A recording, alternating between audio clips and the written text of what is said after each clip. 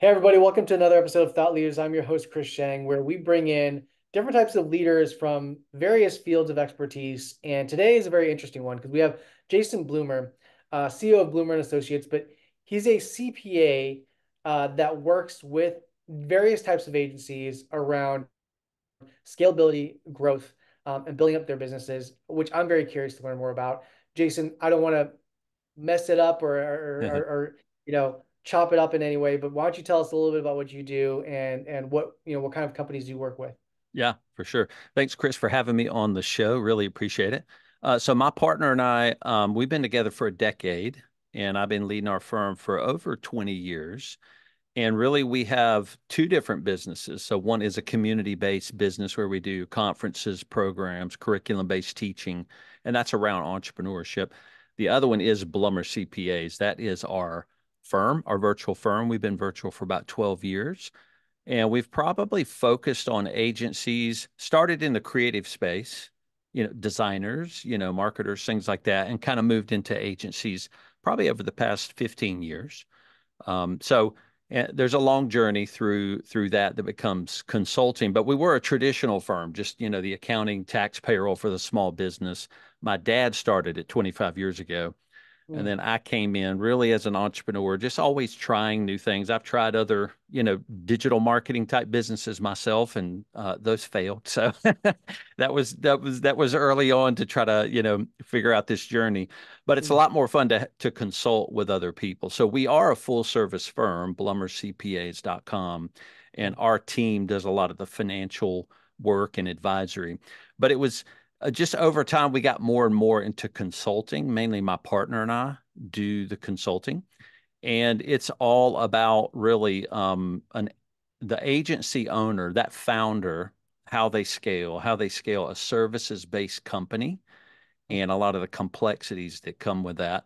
I'm actually writing a book right now about some of those complexities because it is so difficult to scale a services-based company. So just we got into consulting just through trying different things, trying consulting, and now we've gotten to a place where our consulting follows a pretty strong pattern of assessment that really pulls out a lot of insights that we teach on. Then we go through retreats typically, some kind of transformation. That's typically team structure transformation, sometimes leadership team deployment, and then we go into coaching. Sometimes our consulting can be like a year or 2 years, just depending. So that's kind of our journey. Got it. And when you say kind of the consulting part of it, what does that entail? Like outside of obviously, I think the traditional CPA, finance and accounting Yeah. kind of, yeah, Yeah. So it can involve financial, yeah. a financial aspect. It doesn't always. So a lot of times we're actually working with a company that's bogged down in some way. So they're trying to grow, they've bogged down. And all fair, Chris, you and I were talking about a lot of times those owners get in their own way. So a lot of what we do with service-based entrepreneurs is work through their own issues, their own lenses. So we employ a lot of psychology, coaching and consulting, those kind of things. We study the neuroscience of the mind and how we apply that in coaching. So a lot of times we're pushing through just troubles that the owner sometimes has caused in and of themselves. So consulting is going to be assessing the company. So there's an assessment phase that might be 1 to 2 months. That's surveying and one-on-one interviews. These are confidential. And then we come away with pattern-based scoring that Mm. teach us insights. And from the insights, we give our consultative opinions. Here's the things you need to fix. And through a lot of that process already up to that point, we're learning the owners and how they interact with consultants, how they trust us. And we start to pinpoint how they're leading or failing to lead. And of course, as consultants, we're a third party to that company. So we're not bound by a lot of the emotional weight that they Mm. carry. And so we're very direct and caring and kind, but very truthful. So we take them through a process of how to start interacting with a third party consultant and how that feels. Sometimes it can feel difficult because somebody is now, you know, pushing things in their face that they may ignore, things they may not have seen. And when we go through that, when they're ready to start growing in that way, then we'll take them through retreats And typically that involves some kind of teaching. So we have some business models that we use for service-based entrepreneurs. They're a little traction-esque, Mm, little EOS influence, but it's specifically for service-based companies trying to scale. And we'll teach those concepts, and then we'll start working through the retreat. Here are the things you're going to change, how you're going to deploy that into your company, which starts to disrupt that company, how you're going to message and communicate that. And then we coach them through the process of team starting to struggle with seeing this company change. And you start to identify legacy team, legacy processes, legacy client bases, and you have to fight through those, tear some of those down, fight through some of those. And so we walk through all of that with him, trying to get this organization to become what it's supposed to be at the size it is, because a lot of the consulting is about you haven't built and transformed and changed your service organization soon enough. These things have to change and morph over time, and mm-hmm. that's hard to know how to do. So we kind of have to catch them up and say you got the wrong business model. You can't run this big a company on that kind of structure. So we have to implement leadership layers. How do you teach leaders to lead? Mm-hmm. Process, just a lot of things. So it could get into many different things to help them Yeah. scale. And when you say it feels like there's certain size, maybe it's like different types of agencies. I mean, it could be creative, it can be digital, it could be what have you. But is there a certain size of companies that you kind of tend to work with where they're dealing with this growth? Yeah, yeah. So if around 15 to 20 people, they Mhm. haven't really identified a lot of their structure and they start to work in very productive structures, they're going to start to bog down around that time. So a lot of our consulting really hits home around the 40 to 50 team member size. Yeah. And that's just a way to bucket service-based companies, by team size. It's not a perfect way to do it, but we've seen so many patterns. We can go we can go to their website, their team page on the website, and by the time they have 40 people, we can look at the team and we can see the titles, and we can Mm, start to go, they don't have appropriately titled people. mm, I need to see these departments titled. I need to see leadership. I need to see productive people in these departments. So, by the time they're hitting 20, 30 people, they have to departmentalize in some way.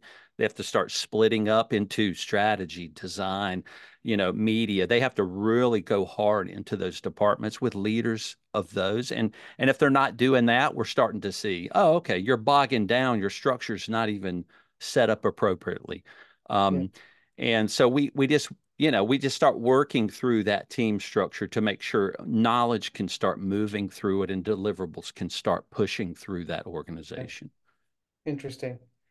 So I'm curious, like that kind of off service offering feels vastly different from I would say like the traditional um personality type and trait of what you imagine like the typical CPA to be Right. like. Yeah.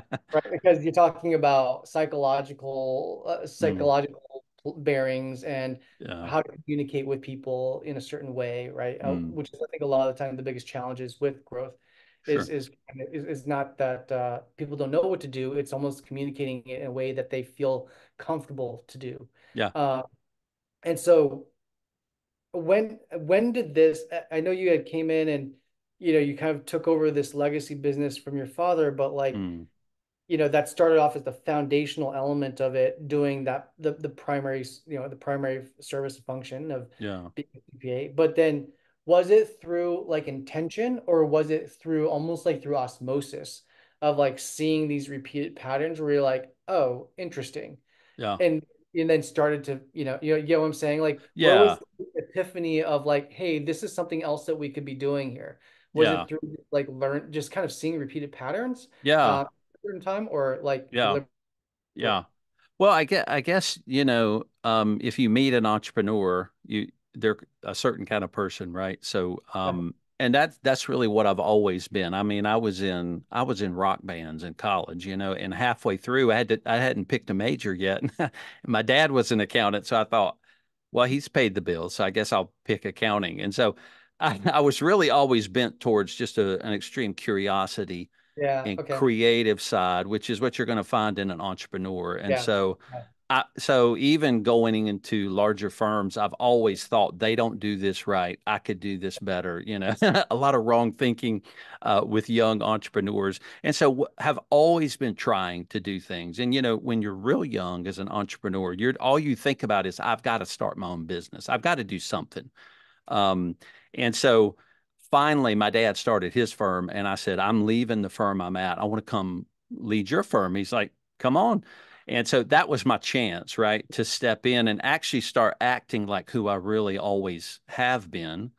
Um, and that's when I started really practicing things. Even started, my own other companies. Didn't do well at those because I didn't understand a lot of the foundations of companies, but did start other companies that are still thriving and growing. So I think that was always just part of Yeah, who I was. And then being creative and curious in that way, you start to just, you see things differently. You go, I can solve that, or why is nobody solving that, or they have this problem, and yeah, you try to price it. You learn by pricing your market these services. So we've just done that so long.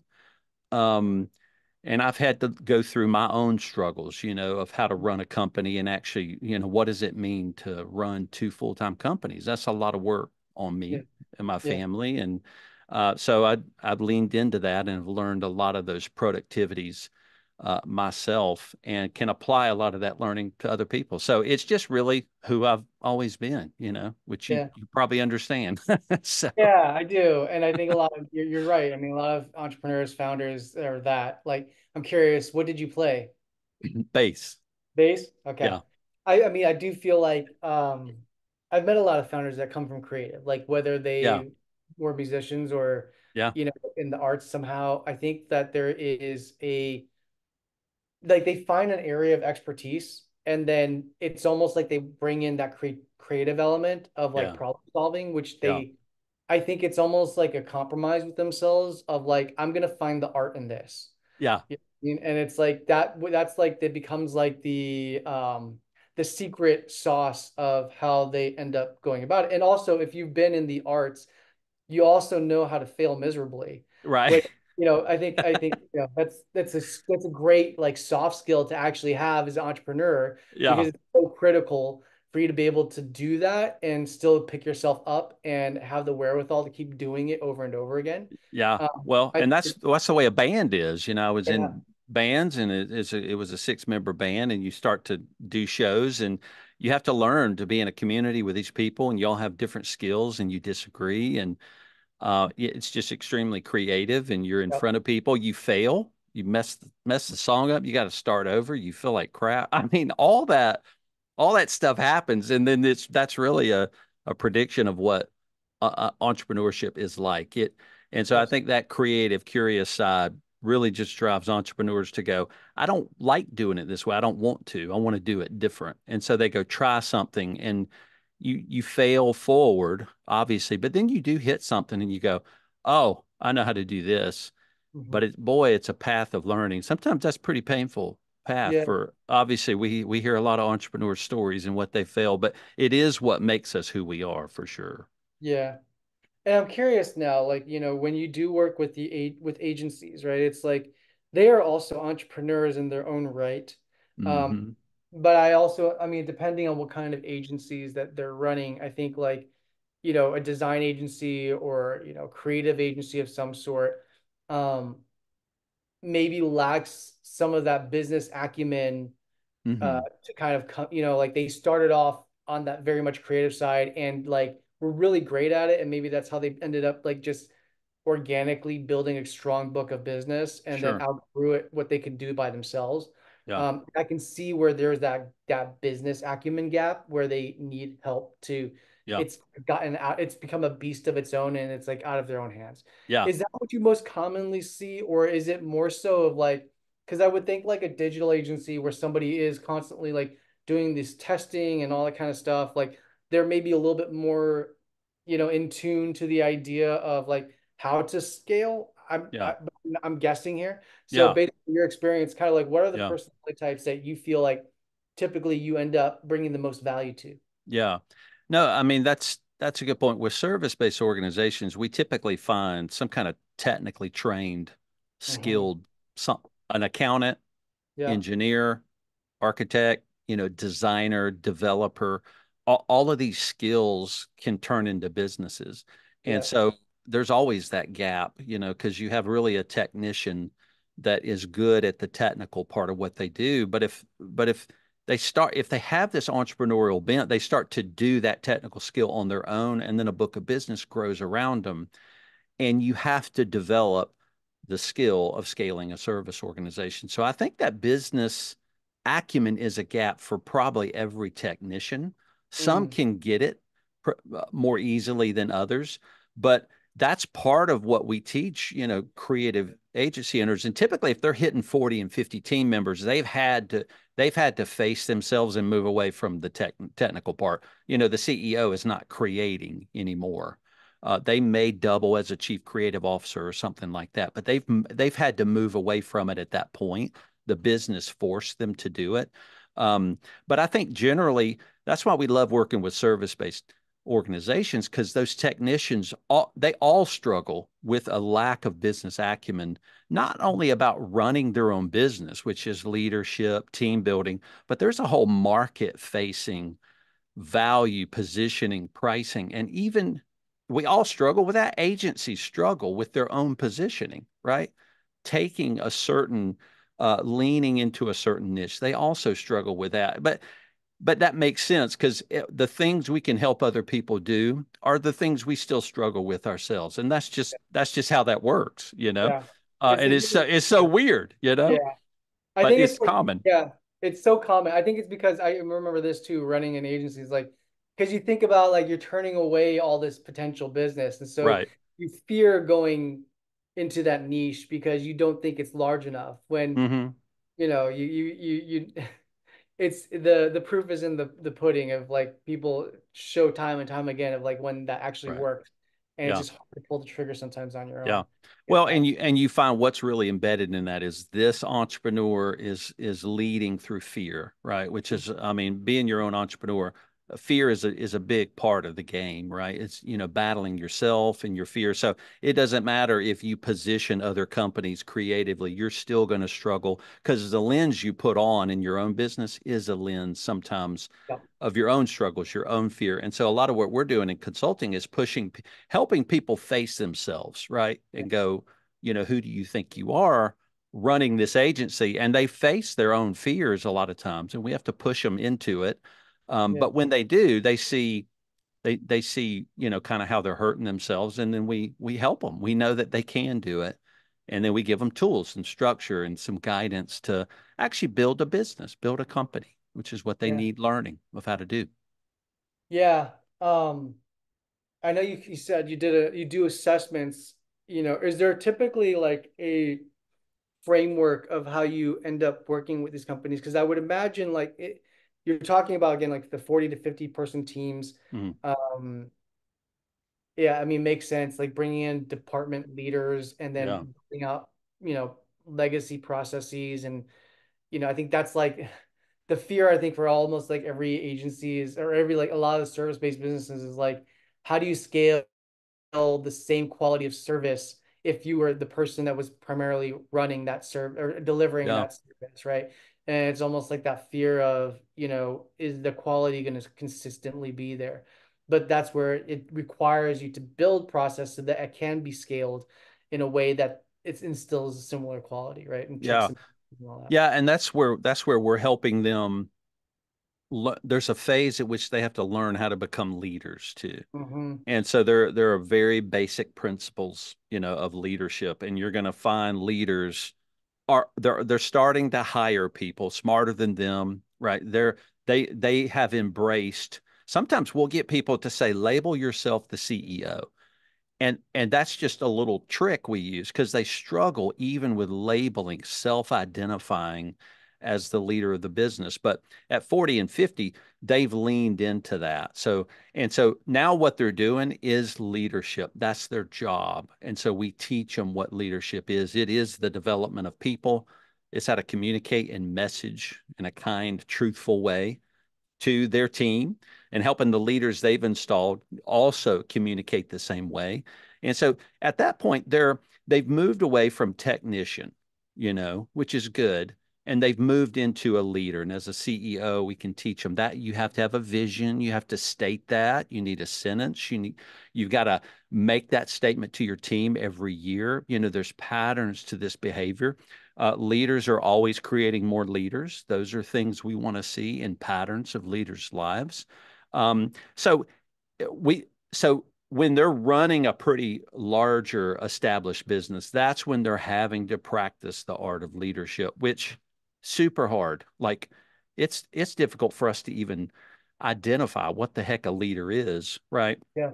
But in a service organization, you are really kind of serving other people, helping them come up as leaders too. So that's a big part of what they do. Now it doesn't have anything to do with being a technician at all Yeah. at some point. Yeah. Makes sense. Yeah. I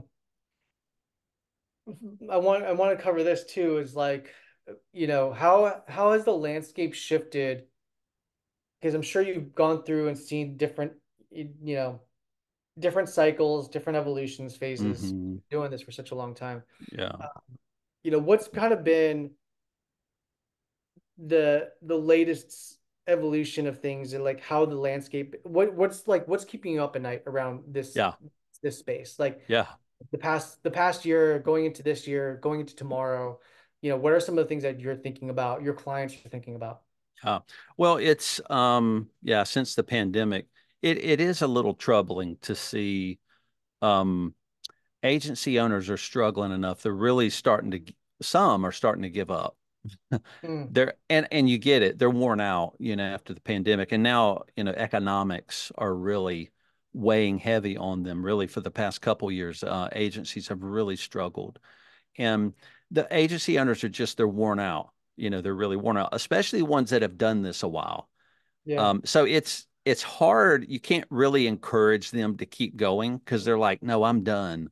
And it started back even before the pandemic when a lot of them were running businesses. And this can happen in good economic times. You can actually run your business in a poor way because there's plenty of business. The labor's not as expensive.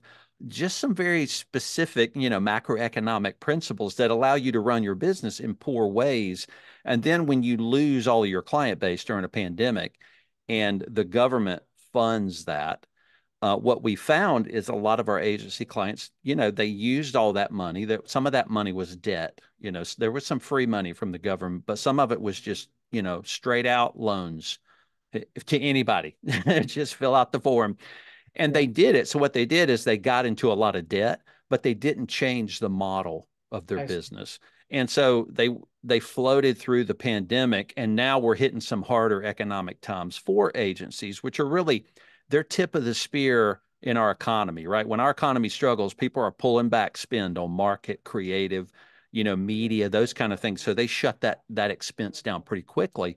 But now here's the agencies, they're strapped with debt. They got huge debt to the government. They're very fearful of letting go of their team and readjusting team sizes. The revenue is struggling. The pricing is difficult now. People are Mhm. not paying appropriately valued prices in our economy. Um, and so they're tired, and that's hard to see. I mean, it's our niche, so that kind of sucks, right? So we've developed some other niches too, that we're considering as we kind of pivot and change. But we want to stay with these creative business owners, and a lot of them are just selling. And Mm, private equity is allowing them to exit. mm, Sometimes not for the money that they should be, but they're like, I don't care. I just get me out of this. Give me $1 million and I'm gone. And yeah, that's kind of sad, but yeah, that's what happens, right? yeah. I guess so. I mean, I'm curious as to what your thoughts are here, as it relates, obviously, the topic of AI and that coming into play, right? I mean, I haven't.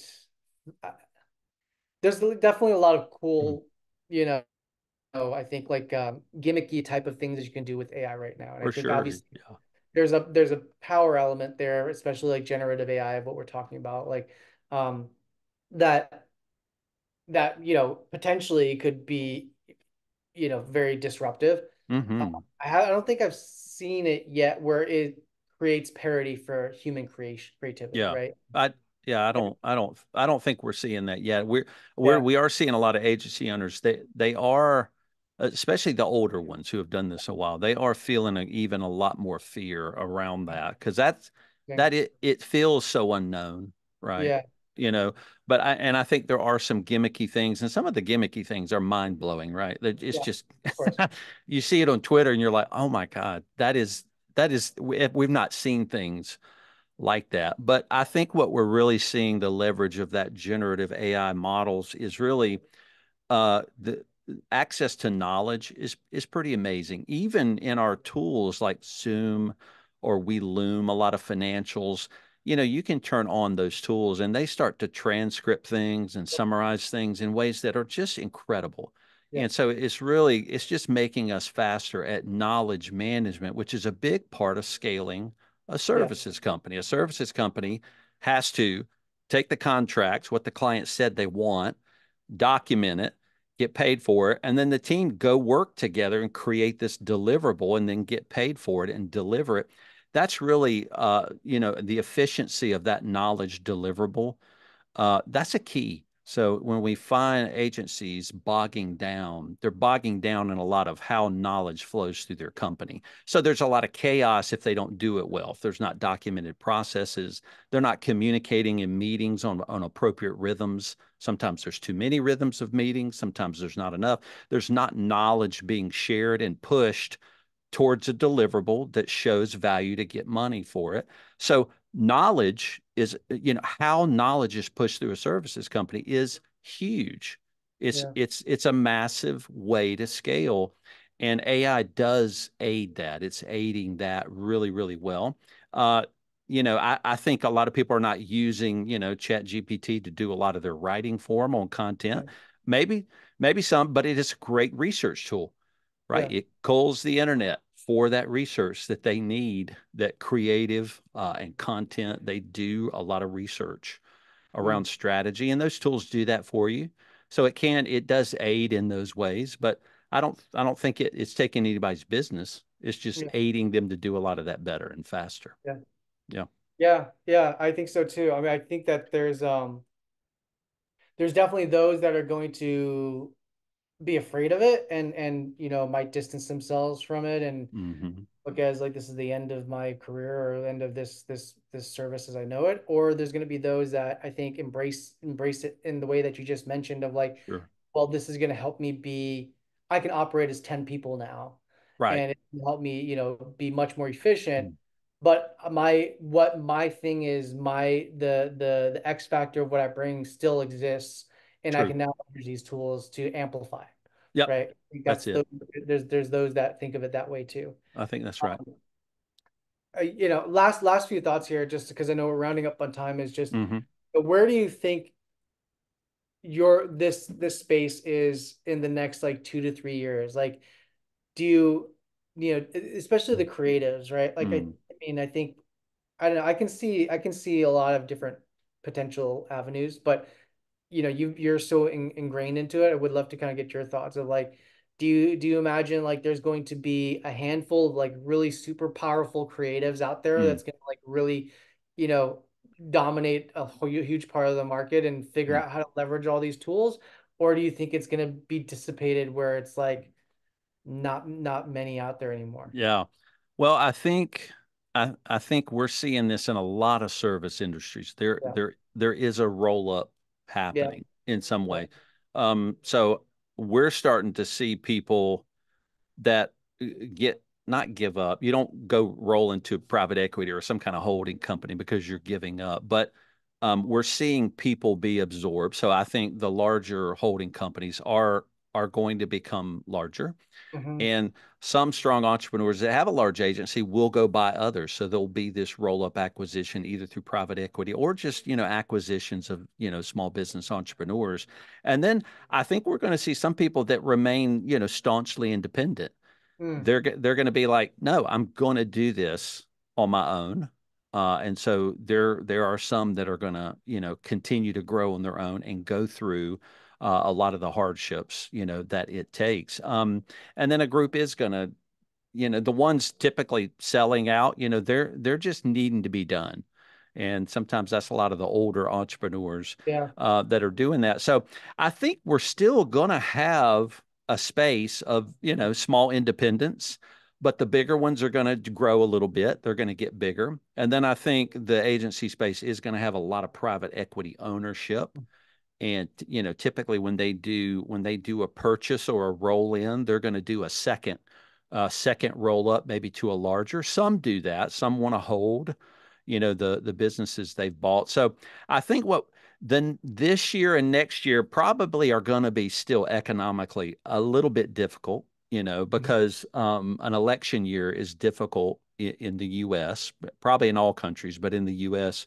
And we have some, it's pretty comical in the U.S. kind of what we're dealing with economically. So I think a lot of the market is going to struggle this year, probably a little bit through next year too.